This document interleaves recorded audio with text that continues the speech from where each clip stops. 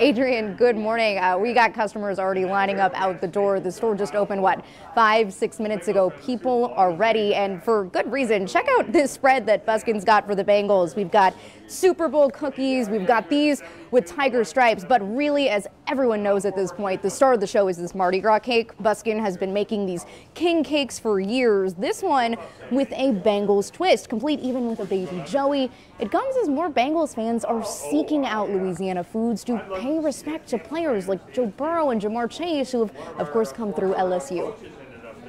Gosh, it's been insane. That's the only word that can describe how busy we've been, and the demand for our products right now is just nothing like we've ever seen before. The last week, in preparation for this week, we started working 12-hour shifts, 7 days last week.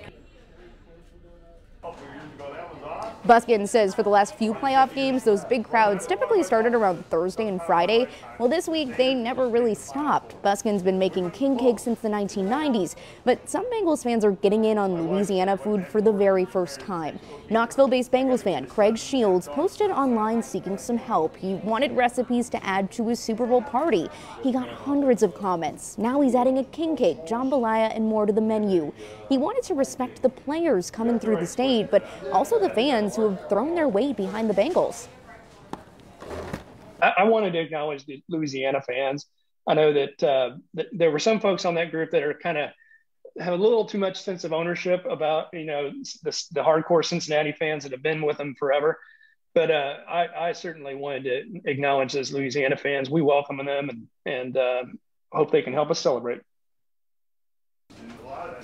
Now, Buskin tells me that they're going to keep the stores on the shelves stocked with these king cakes all week long, but they're only making a limited number, so the best advice is to get there early. And of course, you can see a lot of customers are doing just that, Adrian.